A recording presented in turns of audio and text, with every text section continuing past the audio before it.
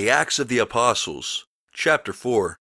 And as they spake unto the people, the priests and the captain of the temple and the Sadducees came upon them, being grieved that they taught the people, and preached through Jesus the resurrection from the dead. And they laid hands on them, and put them in hold unto the next day, for it was now eventide.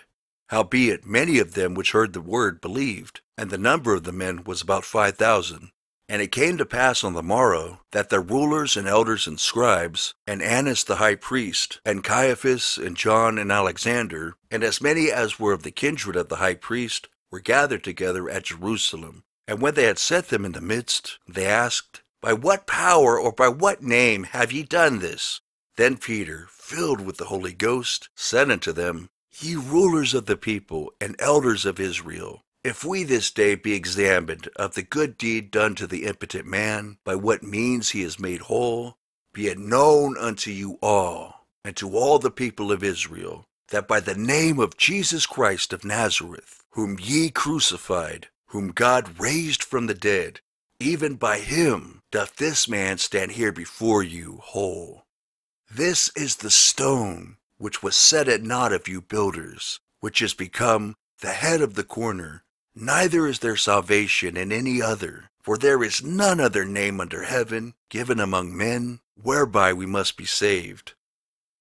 Now when they saw the boldness of Peter and John, and perceived that they were unlearned and ignorant men, they marveled, and they took knowledge of them, that they had been with Jesus. And beholding the man which was healed standing with them, they could say nothing against it. But when they had commanded them to go aside out of the council, they conferred among themselves, saying, What shall we do to these men? For that indeed a notable miracle hath been done by them is manifest to all them that dwell in Jerusalem, and we cannot deny it. But that it spread no further among the people, let us straitly threaten them, that they spake henceforth to no man in this name. And they called them, and commanded them not to speak at all, nor teach in the name of Jesus.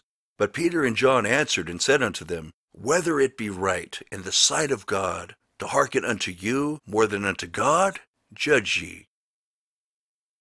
For we cannot but speak the things which we have seen and heard. So when they had further threatened them, they let them go, finding nothing how they might punish them because of the people. For all men glorified God for that which was done. For the man was above 40 years old, on whom this miracle of healing was showed.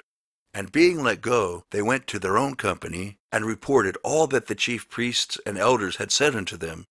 And when they heard that, they lifted up their voice to God with one accord, and said, Lord, thou art God, which hast made heaven and earth, and the sea, and all that in them is, who by the mouth of thy servant David hast said, Why did the heathen rage, and the people imagine vain things?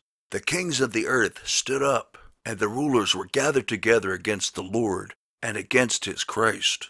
For of a truth, against thy holy child Jesus, whom thou hast anointed, both Herod and Pontius Pilate, with the Gentiles and the people of Israel, were gathered together, for to do whatsoever thy hand and thy counsel determined before to be done.